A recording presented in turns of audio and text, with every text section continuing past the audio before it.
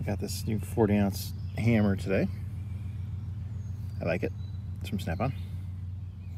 I also picked up this strap wrench. It has both 1/2 inch and 3/8 drive, depending on how you flip it. So that'll come in real handy for some oil filters and things that are hard to get to. So we're at the Cracker Barrel. Lost a hydraulic. You hear that noise? Is that my So Michael was on his way back to us for some scheduled maintenance. We had to order a few parts from last time, slack adjusters. We're going to rebuild the water pump, put new thermostat, stuff like that. And he lost a hydraulic line. He's about 20 miles away. There we have our leak. Unfortunately, the upper end of that hose is very hard to get to without removing all the coolant pipes on it. So we're going to see if this is a reasonable fitting. We're going to try and take it apart, cut the hose, put it back together enough to get them on the road. We're going to be taking the cooling system apart on this anyways in the future. So hopefully we'll be able to do that. What size you want? We cut that hose 3 times to put that reusable fitting on there, and every time when we get ready to tighten it, it would snap off. It was just so brittle. Luckily, the 3rd time was the last possible chance. We had it long enough to be able to do that, and we were able to do it. Ready? Ready.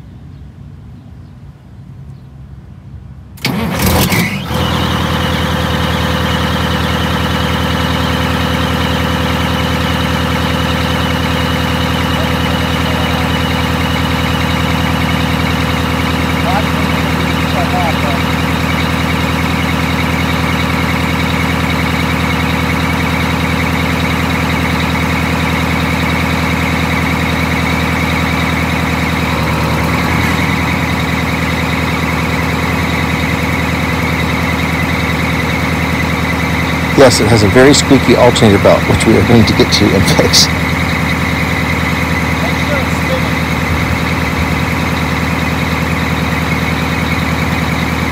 Alright, but it's not leaking, so it looks like we can get them back on the road and send them back to our place.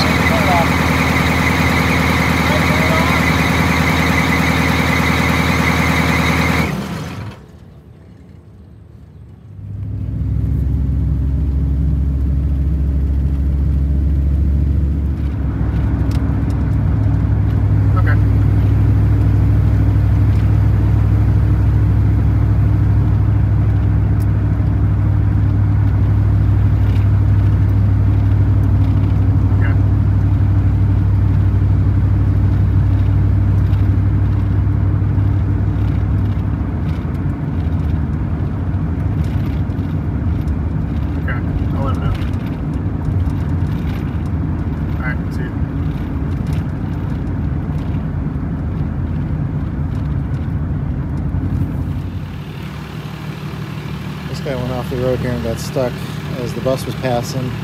He tried to give him a little extra room. It's a very soft shoulder on our road. So we got the tractor from the neighbors and we're going to see if we can pull him out of here. This is kind of sketchy.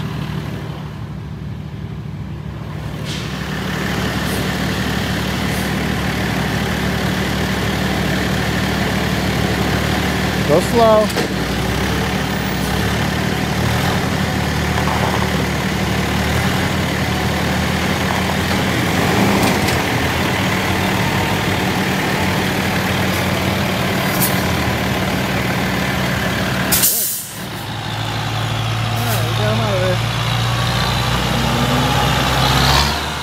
Yeah, I was just coming down the hill and this thing came detached.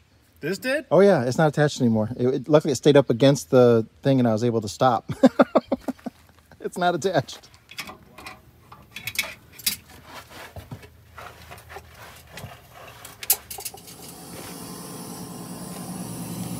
Check this out. Pull it out. It's literally.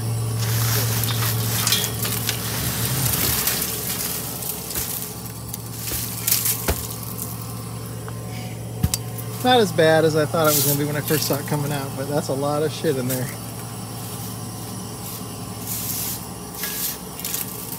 Air filter was done doing its job. It's pretty plugged up too. Is that a typical filter? So this filter minder was on green. So you think, oh, I don't need to check it, but clearly you saw all those leaves and how dirty the filter is. That's not either accurate representation or the thing moves enough air through there where it would have still been not restricted enough to move that filter minder. But this thing turns yellow and then red, or red when it's plugged up. But green means it's good. Okay, so we had to special order 2 new slack adjusters for the drive axle, and that's what we're replacing now. Yeah. Michael's got his awesome shirt on. I have more like it. Bus Grease Monkey love. This will be a hey Michael. I'm trying to replace the thermostats, and the thermostat housing bolts are pretty well seized. That one broke. See how it goes from here.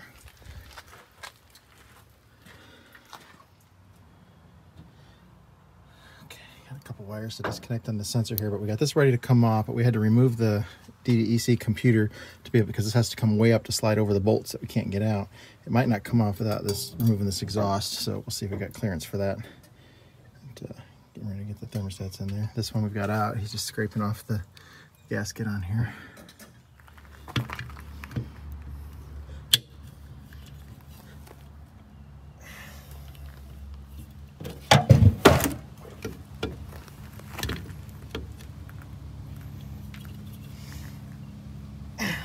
30 years of rust. Gonna soak that snap ring in some Croil.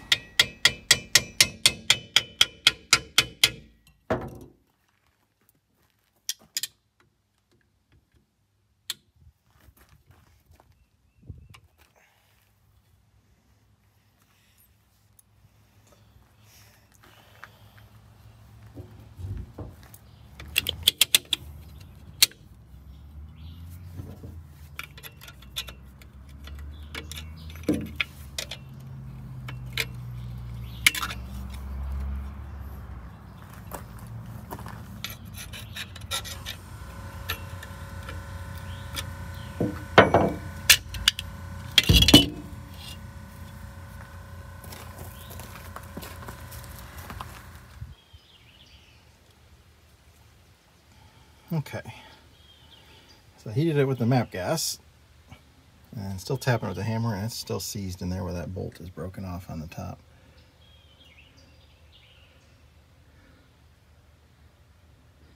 It is moving in the back, just not in the front.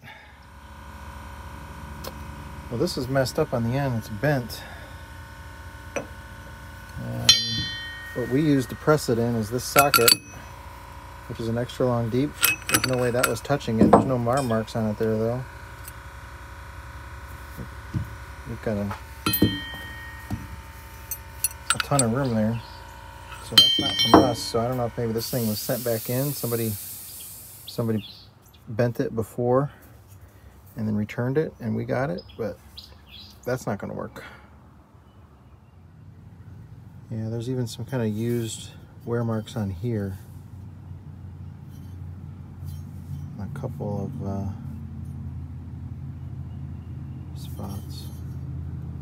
I think somebody messed this up and sent it back in, and then now we got it. Now for the rest of the axle set on the torch.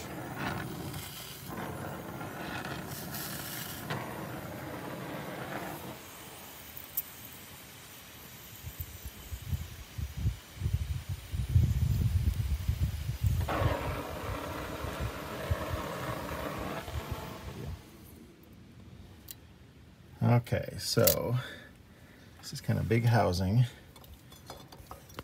with this piece. And then show them the bottom. And then the bottom piece got a hole knocked into it, which we have the piece. We have some of the piece. Oh, well, that's not what I pulled out of there. There's still more of it missing? Yeah.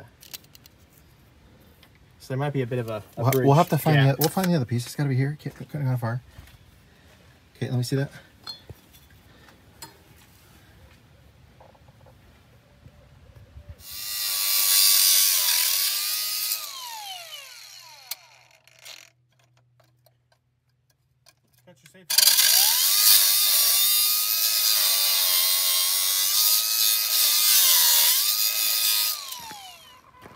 Tyler wants to clean all the oil off of the broken part so he can send it to the welder. So do some brake clean and clean it up and burn it off.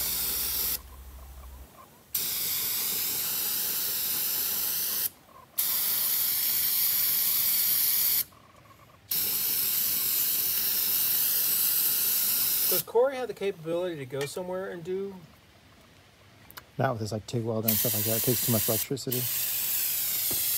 He doesn't have a generator on his truck or something? He has a shop. He doesn't have a truck. Oh,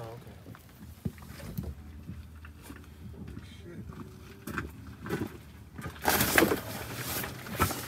Smoking from there. It smelled bad and Kelly saw smoke. So we took this to the welder last night, and Corey from Iconic Metalworks, who we've worked with in the past, he's on the east side of Nashville, a few towns away, new shop, but he brazed it all up back together. That's the inside there, and then just to make sure there was no issues, they covered it in JB weld all over on the outside too, but it is actually brazed together.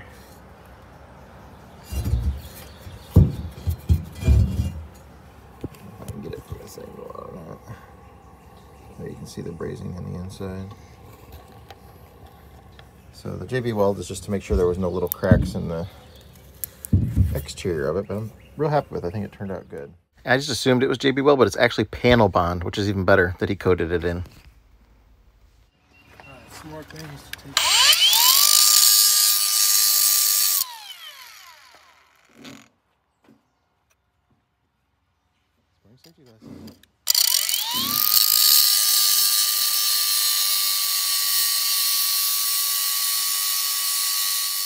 We had to specially modify an 1.5-inch wrench to be able to get that fitting on that hydraulic line to replace it. We ended up getting it from the bottom side, and it was very hard to do. Started up here, new water pump on it, new thermostats in it.